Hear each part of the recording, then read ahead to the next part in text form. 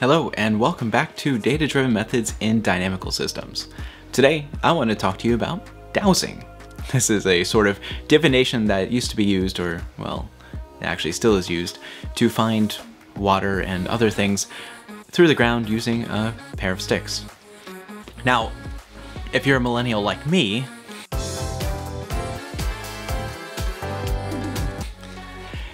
then dowsing probably brings up the thought of video games and Breath of the Wild, where you use dowsing to find shrines and other objects that help you increase your health and stamina. But dowsing is something that has been used throughout Europe and the United States for a very long time. Generally, dowsing has been discredited because, I mean, you're using two sticks to try to see through the ground, and you're trying to detect water. Well, I mean, if you're trying to look for a source of water, then the water in your body is going to be a lot closer to those two sticks than, say, water that might be 6 or 7 feet underground. At the same time, water diviners can often find water, and that's because water's sort of all over the place. If you just sort of dig deep enough, you'll find it.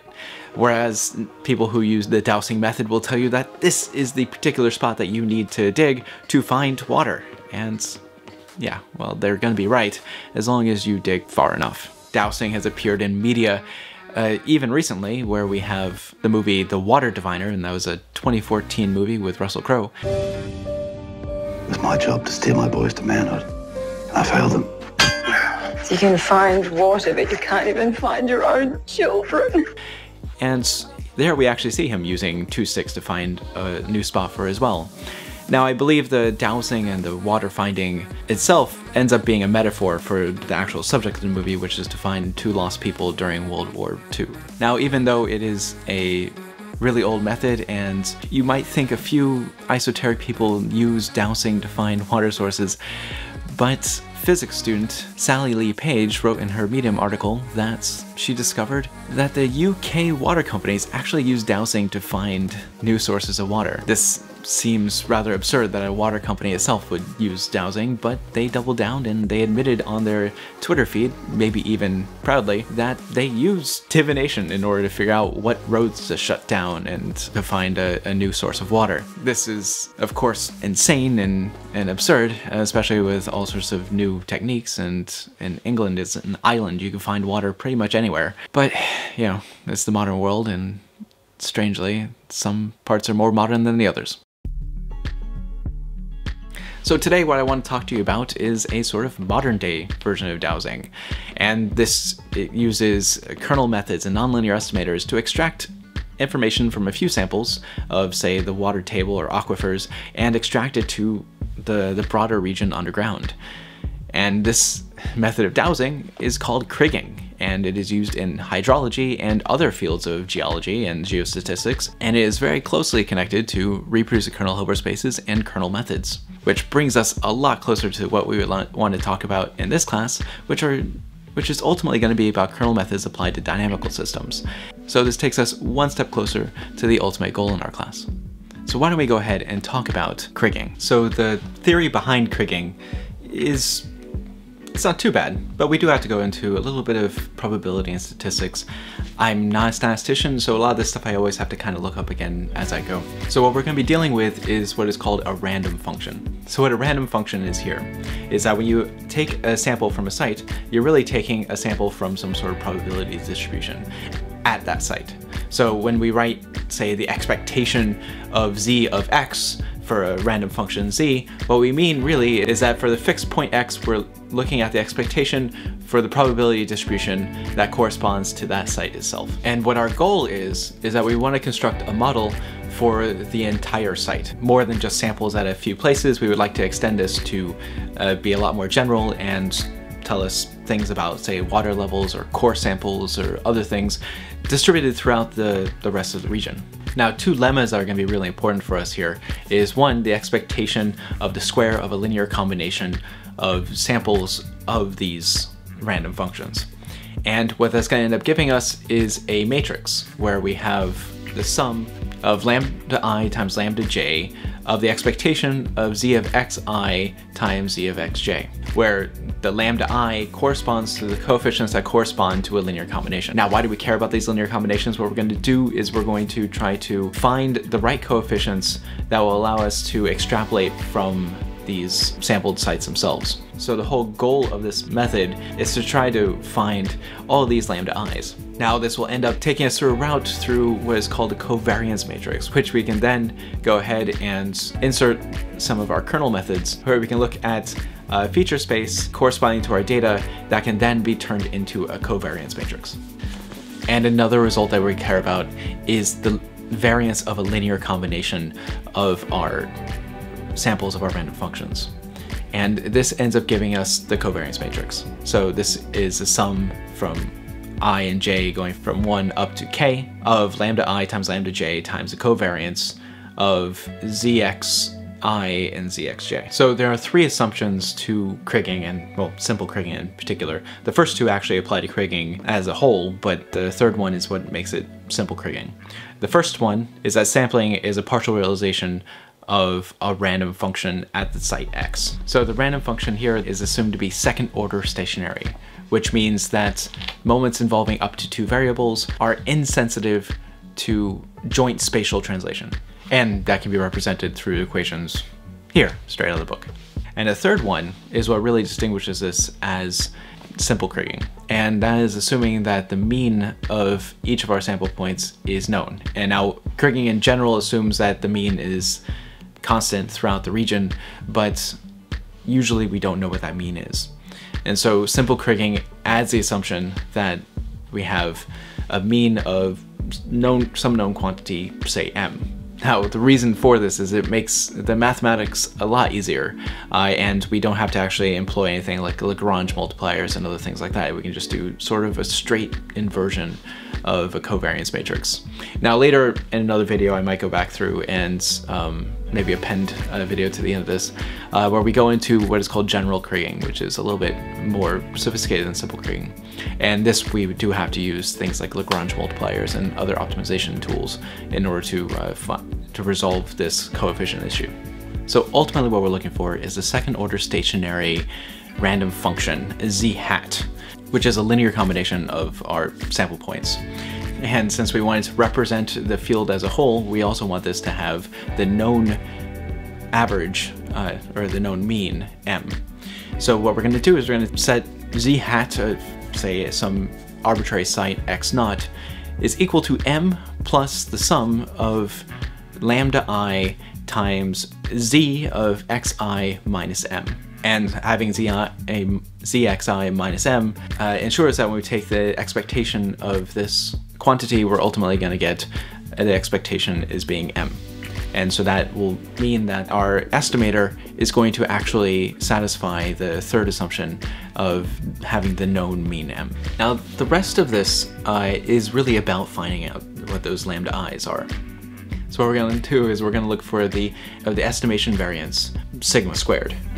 And the idea is that we want to select these lambda i's so that it minimizes this quantity. In order to get to this covariance, we have to use the second order stationary property and the idea of a residual, which is another random function that is given by z of x minus the expectation of z of x. Now, because we're subtracting by the expectation, when you take the expectation of this residual quantity, y, what you're going to get is an expectation of 0. Now we can leverage that and the fact that we have a second order stationary random function to show that the covariance between xi and xj is equal to the covariance with respect to y of xi and xj. And this also uses the fact that we have a known mean. So then for the random function estimator that we made, z hat at x0, the variance squared at x0 can be written in terms of these covariance functions. In particular, it can be written as the covariance of x0, x0 minus a linear combination of the covariance of xi, x0, and this is all multiplied by lambda i's, plus this double sum going from I and j going from 1 up to k of lambda I times lambda j times the covariance between lambda I and lambda j. And so the idea is that we want to minimize this quantity. And in order to minimize this quantity, what we're going to have to do is we're going to have to take a derivative with respect to lambda I, or rather with respect to lambda. And when I say derivative, what I'm really saying is that we're going to take a gradient, or if you'd rather, we just take partial derivatives one at a time with respect to these functions. Ultimately, it gives you the same thing, because what we're going to do next is we're going to set that equal to 0. When we set that equal to 0, we end up with a matrix equation, where we want to invert this covariance matrix against this vector of the covariance at xi, x naught. And then that will actually give us our lambdas. Once we have these lambdas, then we can go ahead and construct a z hat at x naught by adding back that m and multiplying by the quantities z of xi minus m. And once we do that, ta-da, we have done simple Kriging. This actually isn't all that bad, and it's really, really close to interpolation using kernel functions. And so what we can do is we can replace the covariance by other kinds of covariance. So we have things that come from feature spaces, and the covariance there being represented through kernel functions that are positive definite. And even in this book, he mentions that the covariance matrix has to be positive definite for all this to work, because we have to be able to invert the covariance matrix. Now, there are a lot of kernel functions that we can use. We can use...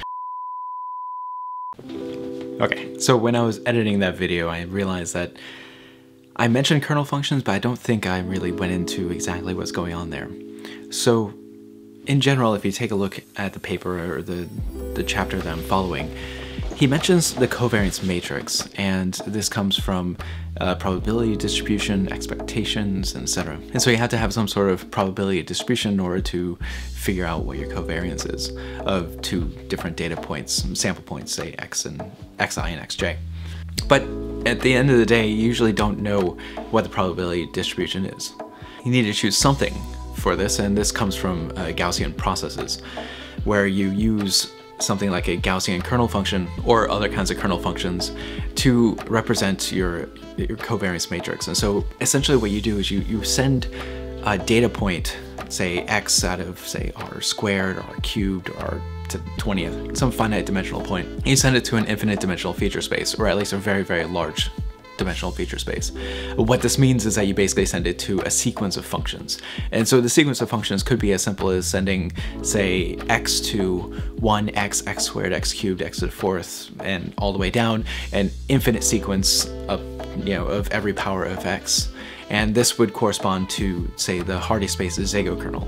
Now, what you do after you send your points to this space of features is that you want to figure out some way of comparing them, and this comes through an inner product. Just like in Rn, you have the dot product, which compares basically how much in the same direction a data point is to another data point. The same sort of dot product idea measures sort of the similarity and direction of the feature space mapping of your data points. And how do you enact this dot product? Well, it becomes an infinite series of these features evaluated at x and, say, another data point y. But of course, this is going to be impossible to really evaluate directly, and so you need to come up with some other way of doing it. And that's what these kernel functions are. So these kernel functions enact an inner product on the space, and a lot of times we actually can write an explicit formula for these kernel functions, things like the Gaussian radial basis function, or the exponential dot product kernel, or polynomial kernels, or other things. And so what we're going to do is we're going to use these as our inner product, our similarity measures, and these become the measure of covariance between two data points. And so then we can make a covariance matrix of this kernel function, and this is called the gram matrix, where basically you take every pairwise collection of points and you make a matrix out of them. And then once you do that, you have this whole covariance setup, and the rest of the algorithm really will follow what you see in this book on geostatistics. So, all right, so with that, I'm gonna drop back and we'll return to our discussion. Now, mind you, I don't do Kriging, and this isn't my field of expertise. What I do is work with reproducing kernel Hilbert spaces and coming up with new kernel functions for different sort of applications. I don't think anything I said is manifestly wrong, but if I'm off on anything and you know more than I do, please do comment on this YouTube video, or if you're in my class, send me an email. So what I'm going to do now is I'm just going to boot up MATLAB and we'll do some simulated examples and see how we can actually implement this as an algorithm. Let's go ahead and take a look at the MATLAB code. So this is a straight implementation of Simple Kriging. Now this is using the idea that we know the mean, which maybe we do, maybe we don't, and that could affect the performance here. So this ends up being a little bit different than straight kernel interpolation. In fact, we use the covariance vector in order to get at some weights that we then apply to the samples in order to get our estimation. So usually what you do in a kernel interpolation is you find the weights by inverting the RAM matrix. Then that gives you a fixed collection of weights that you can later use for your interpolation, and this ends up working relatively quickly. However, for this application, we're going to have to evaluate new weights for every single point that we choose. And so these lambda i's are going to kind of be fluctuating with the different choices of site. So all the discussion that we did before using a covariance matrix was determining the weights given that we have pre-selected some site for our sample. And we were trying to get an estimation for what, using the other sites that we've already sampled in order to, or guessing the value of, say, the depth of water or the amount of ore that we'll find out of a particular place. So what I'm doing is I'm applying a Kriging method against a simulated example, and this is Frankie's function, which is one of these standard bearers in function approximation. We're not going to see a perfect recreation of this function using this simple Kriging. We will see a bit of qualitative information that we can extract, and we have the original function to compare against to see exactly how good we're doing.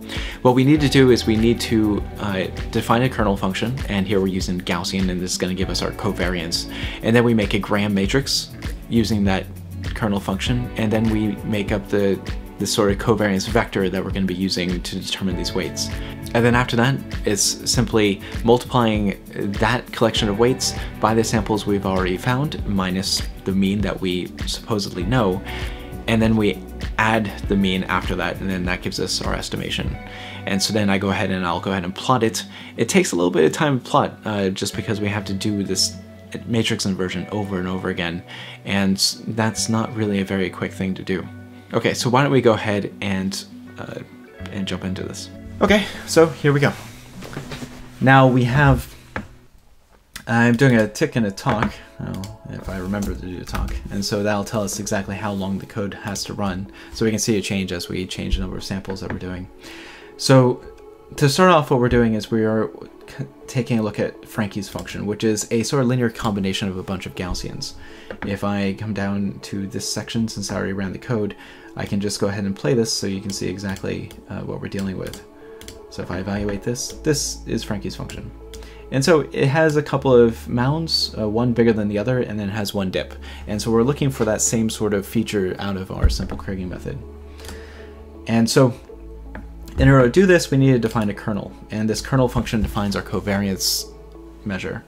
And so basically what we're having here is that this is the Gaussian, and so it takes 2 points in the plane and takes the square of the norm of their difference, and then it puts it into an exponential function with a minus sign and divided by mu.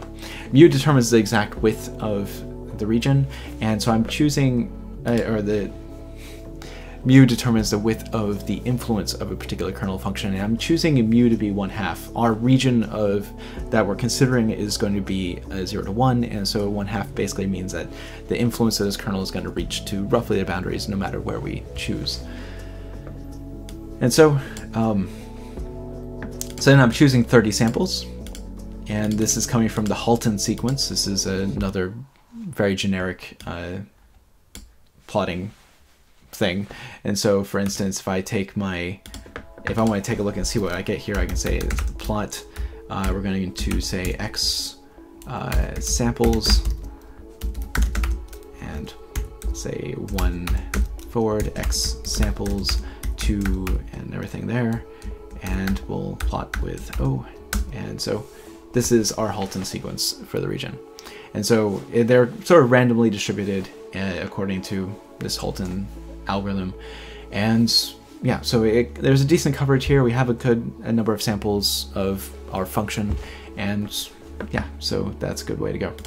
All right, and so then we make a gram matrix, and so this is just a double for loop. So we run through all of our samples, and then we just, for each one of these locations, we put each sample in each pair of samples into our kernel function, and we record this as a matrix.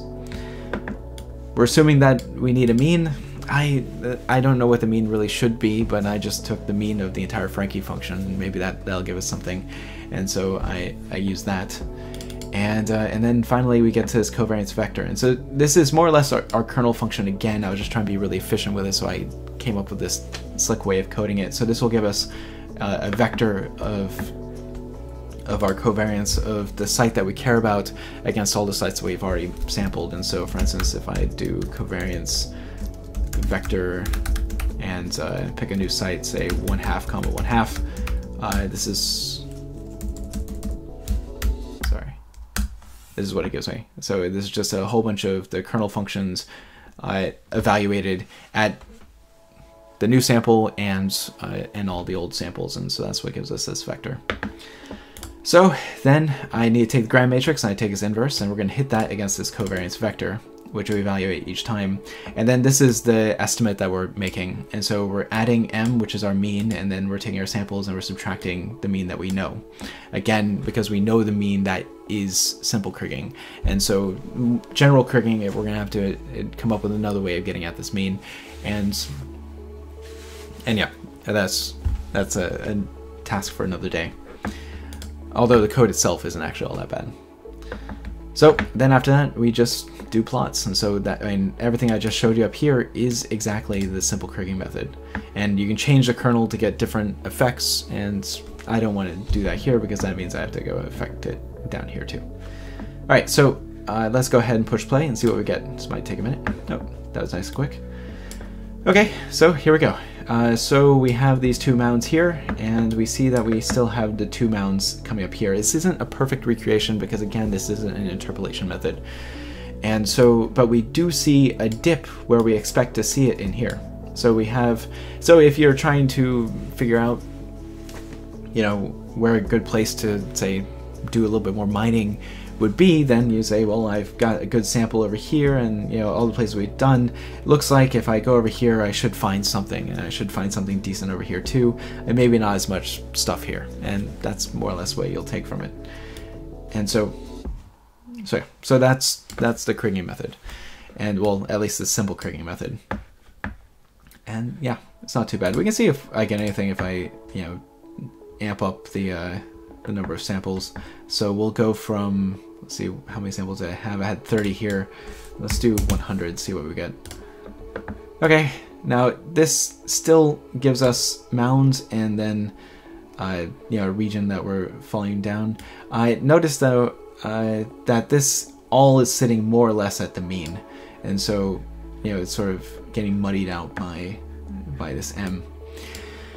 So I did a little bit more digging and found the parameter I need to adjust to make this work better. So I showed you before, when I had 1/2 and we used 100 samples, we ended up getting something really flat. And this is roughly around what the average is I chose, was 0.02 or something like that, or 0.2, and that's roughly where this sits. But we can improve this by adjusting the parameter for mu. So if I make mu smaller, so all my kernel functions are a lot more concentrated, say I switch it from 1/2 to 1/10, then I get something that looks a lot closer to what we're looking for. So this is the original function here, and this is the Kriging interpolation for using simple Kriging. All right, now I can still improve this, and what I can do to improve it is I can take it down to, say, 1/50th. And so if I go ahead and push play, there we go. That's almost identical to the original function here. And so yeah, so that's simple Kriging actually working out fairly nicely. And yeah, so you need to make sure that you keep the concentration of your gram matrix the concentration of your kernel functions to be a lot closer to the points that they're centered over, and then you get this. What that does is it also improves the conditioning of the gram matrix. So the wider the width of your kernels, the less invertible your gram matrix is going to be, and so here we see an improvement while we make this. So here we see this improvement, by reducing the width here. So, okay, so yeah, so that gives you some sort of confidence that the Kriging method is actually going to give you something meaningful and useful, and you just have to be very careful about your kernel parameters and how wide you usually make them. Usually a good ballpark as far as how wide you should make your kernel functions is